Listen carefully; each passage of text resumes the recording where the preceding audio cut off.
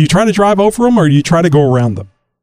Well, okay, so that's a good question. I get asked that and about bumping the other guy.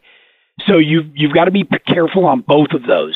And the reason is to drive over somebody, there are so many things sticking out because these are basically buggies, right? Right. So there's not a lot of body covering.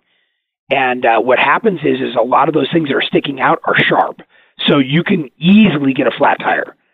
So you've got to outweigh the risk, right? Like, hey, how bad do I need to go over this guy? Is it the only way?